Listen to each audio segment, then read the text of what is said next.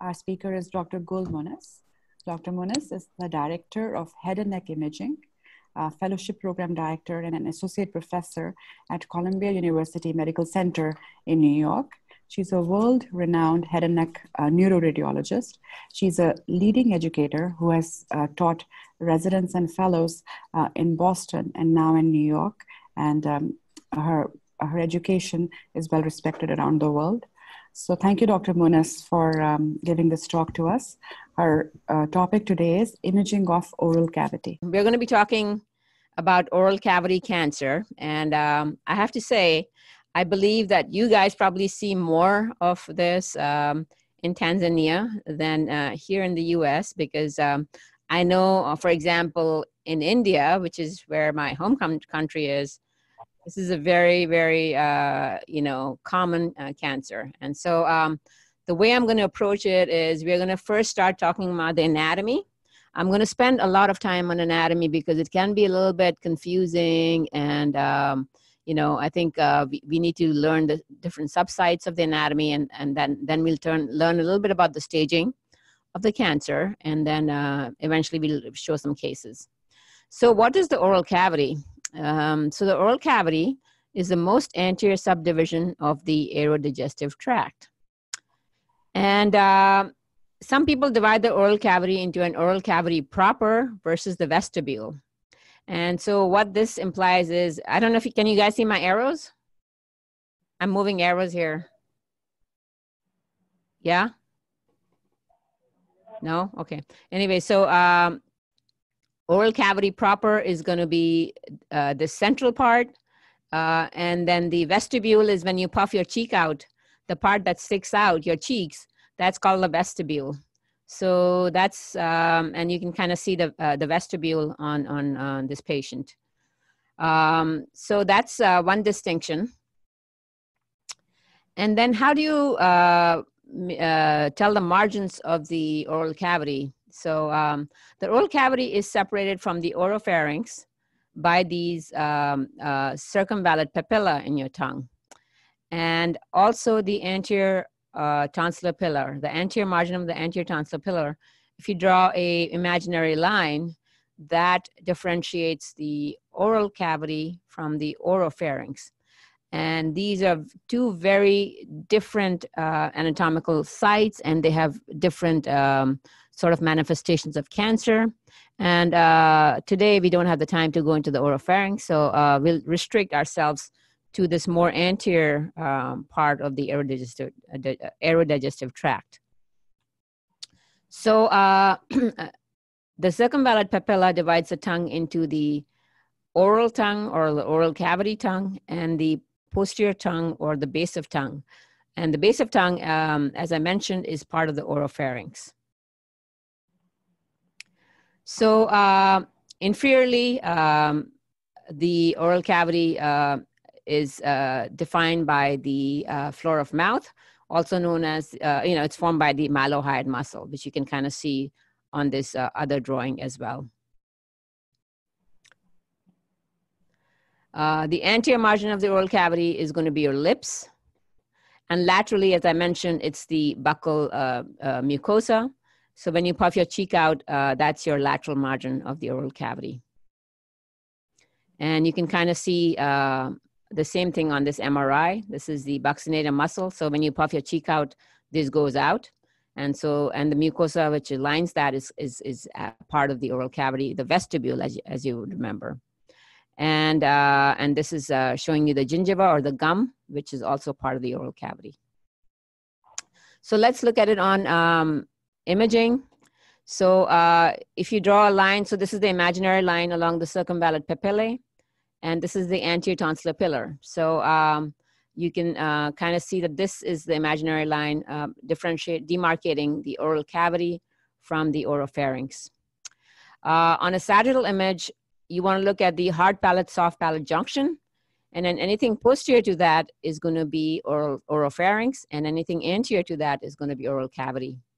And on this coronal image, this is just to show you the inferior extent, which is the floor of mouth. Anything below that is going to be the submandibular space.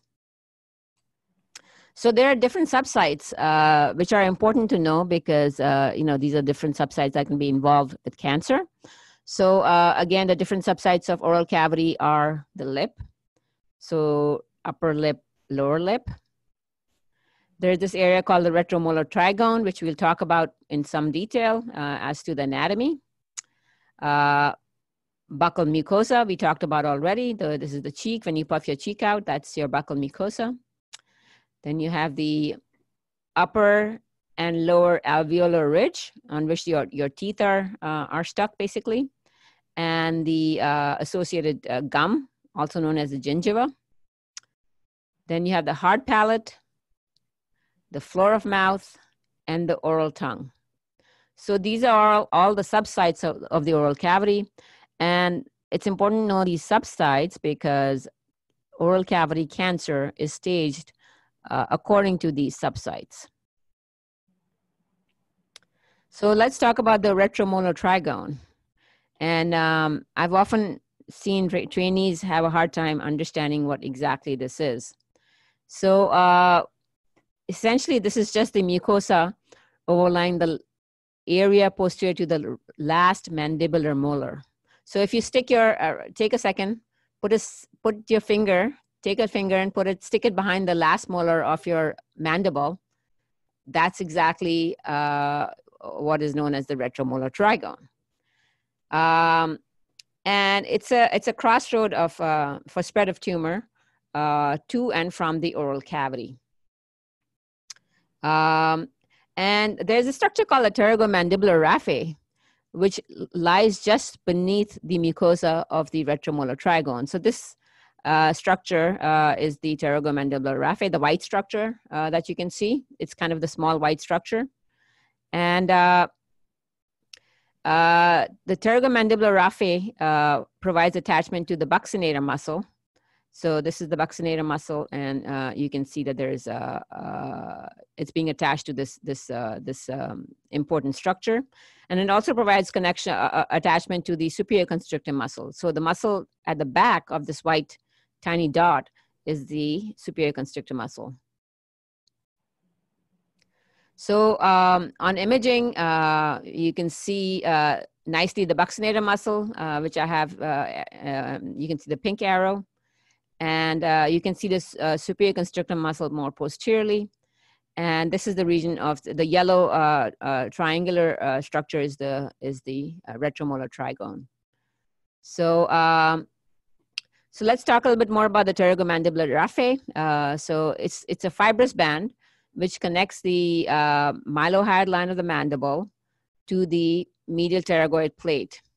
And it serves as a route of spread of cancer from the retromolar trigone to the maxilla. So this is just a crossroad, basically. If you have cancer which goes to any part of this attachment, it can easily travel along this pterygomandibular raphe. Now, on imaging, it's kind of hard to see it, but you can sort of guess where it is. So let me show you some images. So this is the sort of the retromolar trigone, and you can kind of see that this is this is the expected attachment of the pterygomandibular raphe.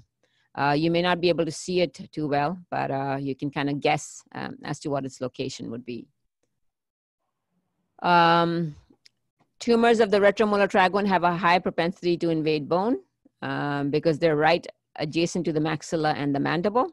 And so they tend to invade locally into the bone. Some more anatomy. So we can just see the alveolar ridge, the superior and inferior alveolar ridge, and the gingiva that attaches to it.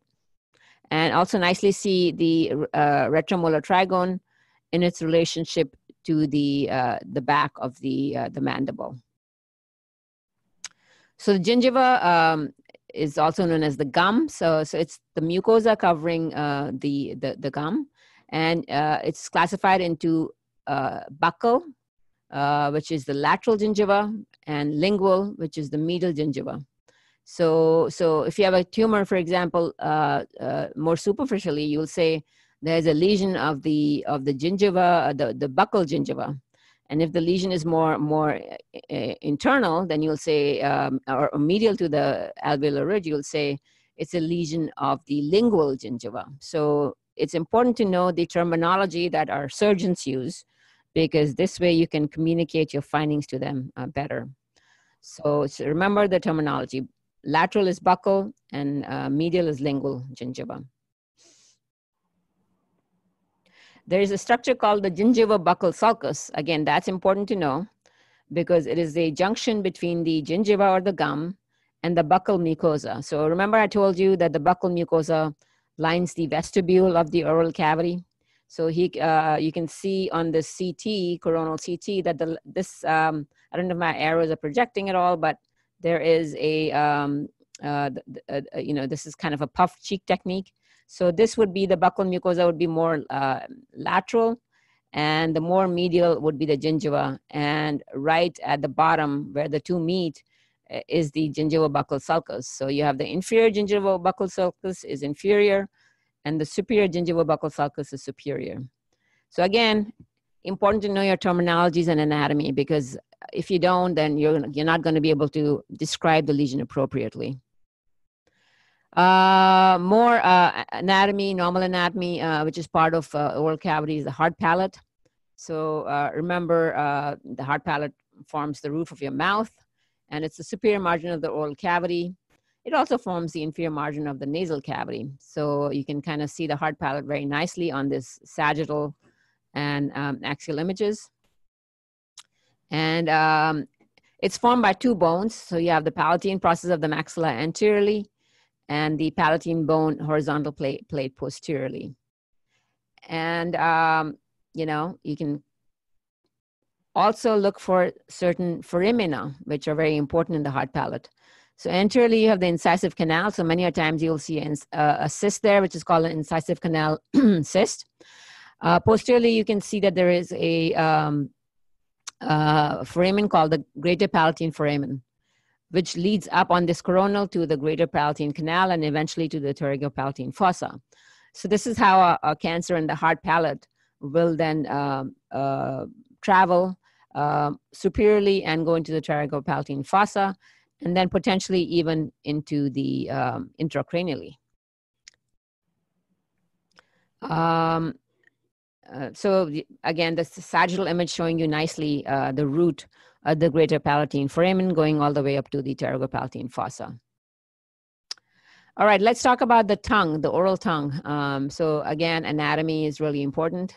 So oral tongue is formed by intrinsic and extrinsic muscles, and they're innervated by hypoglossal nerve, which is cranial nerve 12.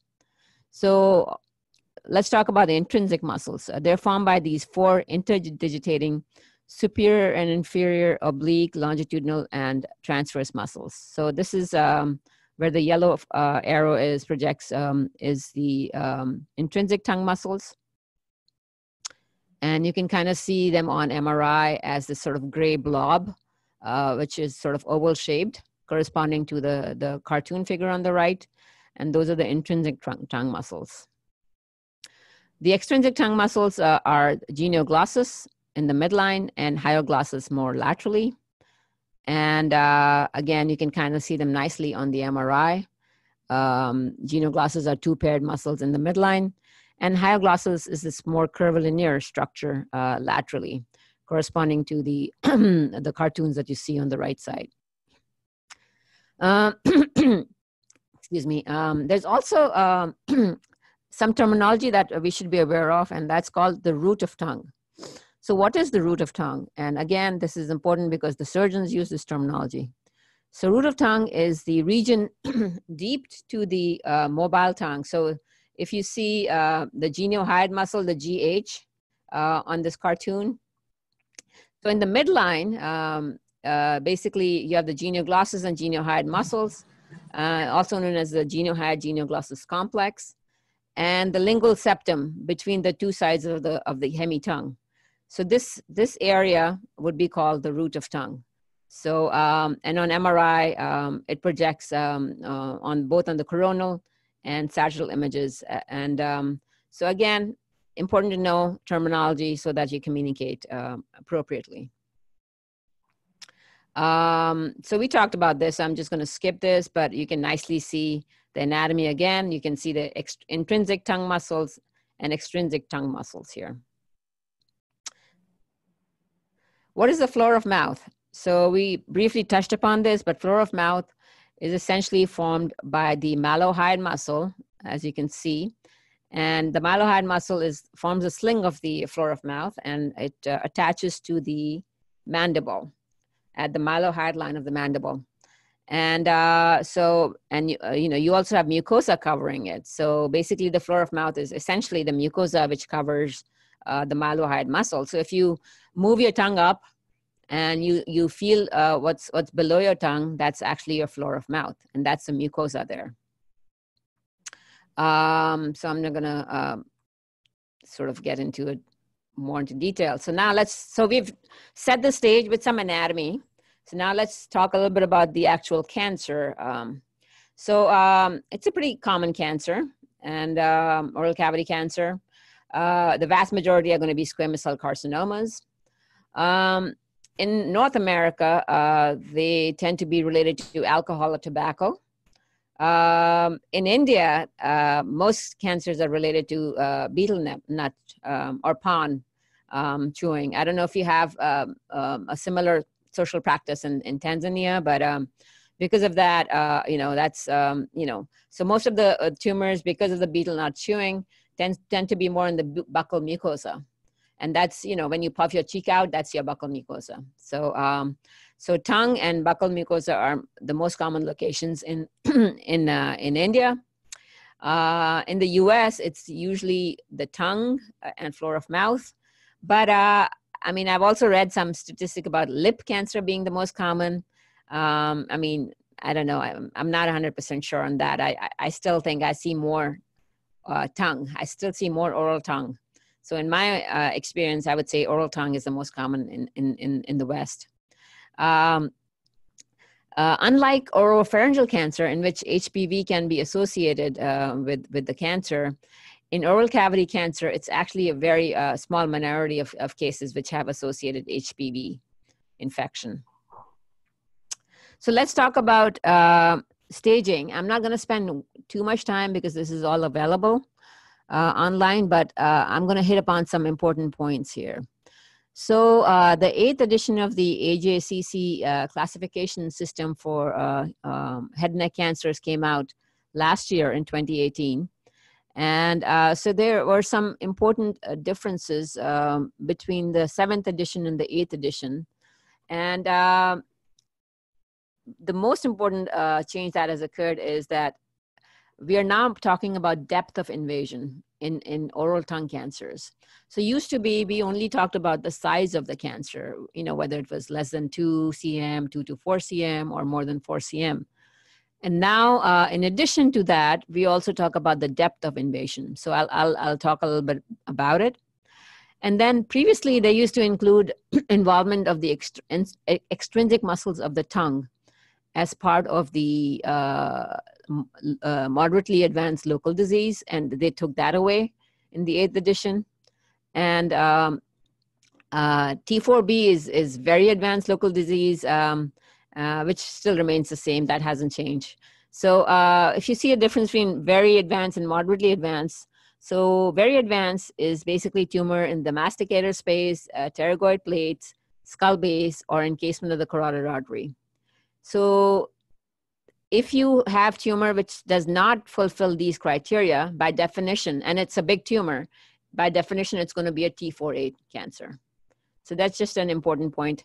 And I don't encourage my fellows to remember staging, but I do want them to have access to this criteria because we can tell the surgeon, what are the areas involved. I don't stage the tumor for the surgeons because, there's a lot of clinical input that is needed. So I basically give them the information. Hey, this is the size of the tumor. Hey, is it involving the bone? Is it going to the adjacent floor of mouth? So I look at the T4A, all the important landmarks that they're looking for, and I tell them whether they're involved or not, but I don't actually stage the tumor for them. So this is what depth of invasion is. So, and this is a new concept. So essentially you draw a straight line along the lateral margin of the tongue, and then you draw a line perpendicular to that. And that this horizontal line is called depth of invasion. And you measure it, basically it could be less than 5 millimeters, between 5 to 10 millimeters, or more than 10 millimeters.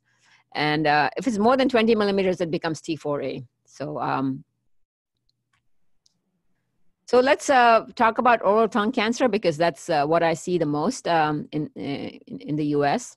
So this is really the most classic location for an oral tongue cancer is going to be the lateral margin or the undersurface, also known as the ventral surface of the tongue. Like I said, prognosis depends on depth of invasion. And the important thing for the radiologist is not to diagnose the mucosal lesion. The surgeon, ENT surgeon, can see this really well. What they're looking for is whether is it going to the involving the lingual septum, is it crossing the midline, is it going to floor of mouth, so the deep extension, and is there any invasion of the bone? Because all of those are factors which upstage the tumor, as I showed you earlier. One important thing is I've missed a whole lot of these oral tongue cancers. That's because there's so much spray artifact on CT, and people have dental work, and so you're going to miss. So, I encourage my residents to look up the medical record on every head and neck cancer patient, because especially the ones where I see nothing, then I know that I'm dealing with like one of those like hidden oral cavity tumors, especially retromolar trigone or oral tongue. So just remember that that's, it may be subtle and you may miss it. And the important thing is just make sure that you're looking for those important things that, the factors that make the tumor higher stage. So this is just a tiny little tumor, less than 2 cm. And you can kind of see that's it's on the lateral margin of the tongue, which is the classic location. And on the PET, you can see that it's taking up glucose. So this is just a small oral tongue lesion, T1. This, on the other hand, is a T4A or moderately locally advanced tumor, because you can see that it's probably the depth of invasion is going to be,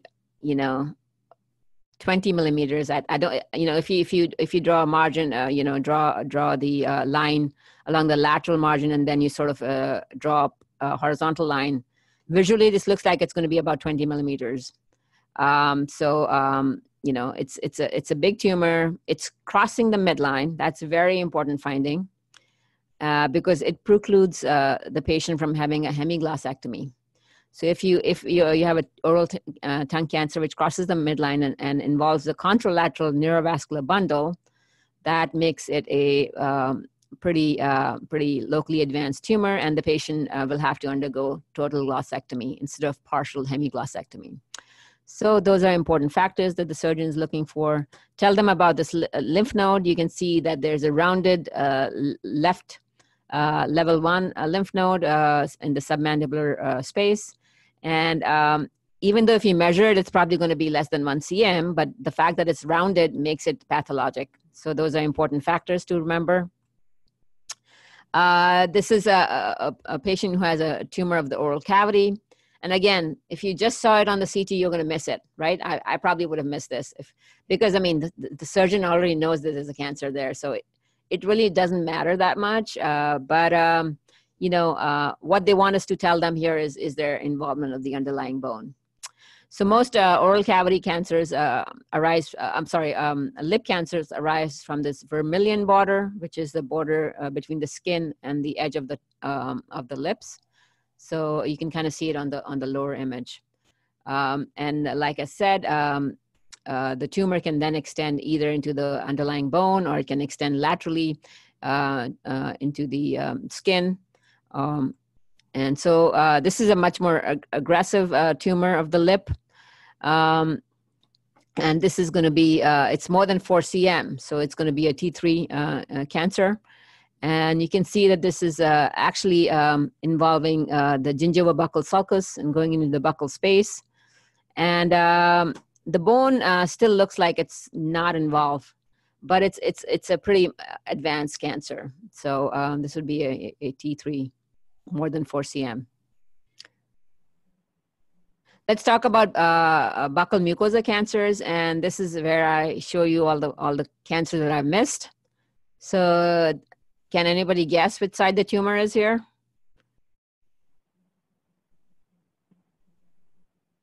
I'm giving you 1 second, otherwise. So to me, it looks like there's a little bit extra soft tissue here on the left side, and that's the tumor. And hey, I probably missed this, and that's because, you know, if you don't have history, you really it's really, really hard to find these. So the good news is that it's like the surgeon has probably knows that there's cancer there. So hopefully they'll put it on your history sheet, and then you know exactly what they're looking for, which is to see if there's an invasion of the bone, or is it going up to the skin, or is it going to parotid, you know, so things of that nature. So you can help yourself, however, by having patients do this puff cheek technique. So you basically inflate the cheeks out and image the patient during a puff cheek maneuver. And that's when you can nicely see the submucosal extent of the tumor. On the left side, you can kind of see this is the same patient that I showed earlier, but you can now clearly see that there's a thickening of the, there's thickening of the buccal mucosa on the left. And you can also look for involvement of the bone, adjacent bone, perineural extension, or extension into the masticator space, which makes it a higher grade tumor. So there it is. So remember, if you actually are protocoling a case like this and you come upon a history of buccal cancer, this would be a nice trick in your back pocket to try and make it look, make the tumor stand out. So we talked about that. This is another tumor, and this one is a buccal mucosa cancer. You can nicely see on the puff cheek technique on the left. But here you can nicely also appreciate the involvement of the bone. And then again, that makes it a more locally advanced T4 cancer. So, you know, these are the kind of questions that you have to answer for your surgeon. This is another patient who has a tumor of the buccal mucosa. And I had told you earlier that these tumors can then travel into the retromolar trigone, because they're all sort of in the same neighborhood. And so, tumor can extend into the parotid duct because the parotid duct sort of opens into the buccal mucosa, as you remember from anatomy. So the tumor can actually travel back into the parotid gland. So these are also areas of extension of tumor from the buccal mucosa. So we talked about this already. So this would be classified technically as a T2 buccal mucosa cancer because it's greater than 2 cm, but less than 4 cm. But like I said, I don't give the staging when I'm dictating my case. I just tell them, hey, it's a 3 cm tumor, and then they sort of, figure it out from there. Again, this technically is a very advanced cancer. This is a cancer of the alveolar ridge. So there's the bone of the alveolar ridge, which is involved by this tumor. But it's actually gone through the cortical bone of the maxilla and extending into the, basically into the lingual, the lingual surface of the gingiva, and also the buccal surface of the gingiva. So this, by definition, has become now a T4A alveolar ridge cancer. So, the surgeon can see the cancer. So you have to tell them, hey, it's got this deep extension. It's going right through bone, which makes it all a much higher stage tumor. This is another tumor. This is a very extensive, locally advanced tumor of the hard palate on the left. And again, notice, important thing, look for extension of tumor along the greater palatine foramen. So on the left side, you can see the foramen is slightly larger than the right, and that is indicative of perineural spread of cancer. This is something that the surgeon will never, ever see. So this is our responsibility to point it out to them. And also look at the MRI. I don't know if my arrow is projecting, but there's this enhancing guy, which is basically corresponding to the finding on the CT, and that's actually enhancement along the greater palatine nerve. And this is important because now the radiation oncologist will sort of follow this up and see if the enhancement goes up to, say, the skull base, then they'll include that in their field of view for radiation. So this all makes a difference. Our imaging makes a difference to the care of these patients. This is a more locally advanced, moderately locally advanced floor of mouth cancer. And the reason it's locally advanced is basically it's in the floor of mouth, but it's also extending into the masticator space. This is a subtle one. This would be a subtle retromolar trigone cancer. Again, ones that I miss all the time are the ones that I'm showing you guys. So again, if you do some oblique imaging, and so puff cheek and oblique imaging, you can see that there's at the arrow that there's some thickening of tissue at the retromolar trigone. And on the axial image, it's on the left side. And you're sort of on these superficial cancers, oftentimes you're just not going to see them unless you do these maneuvers. But as long as you have a good communication with your surgeon, you can hopefully have all of the history, and then you can help them more. And then, so the thing here would be obviously for them to look for any bony involvement or extension along the pterygomandibular raphe. This is what would be classified as a more advanced local disease. This would be an actual T4B. So if you remember that when I talked about the staging, when the tumor extends into the masticator space, it becomes a T4B. So here you can see that there is a tumor in the right retromolar trigone, which is destroying or eroding the bone, and also on the PET, you can kind of see that there is extension into the masticator space. So in my report, I won't say that this is a T4B. I would say the tumor extends into the masticator space, and that the surgeon is going to take that information and put it together with their clinical picture, and then they're going to stage it as a more like a advanced local disease, and so that would be a T4B. Another T4B. This is again a retromolar trigone cancer on the right, which has obviously eroded the mandible, and MRI really shows the involvement of the masticator space better. You could almost miss that on the CT. So I kind of like, I think for just bony involvement, I like the CT, but for soft tissue extension, I do like MRI. It shows more extent of involvement. So what are the take-home points for oral cavity cancer involvement? So remember to start using depth of invasion for oral tongue cancers. That's an important prognostic finding. Always look to see if there's invasion of the neurovascular bundle or if there's extension of the tumor across the midline lingual septum, because all of those things make the tumor, basically that impact surgery. Look for bony erosions, adjacent bony erosion. You also want to look for the extension patterns of the retromolar trigone tumor. I showed you some examples of them, going into the bone, into the parotid gland. Always look for perineural invasion, because this is one area where we can have really bad added value, because the surgeon is never going to see this. And if you have history at the appropriate time, you can even do maneuvers like puff cheek technique, which will be really helpful for evaluation of oral cavity cancers. So thank you very much again for giving me the opportunity to talk to you. It was a pleasure.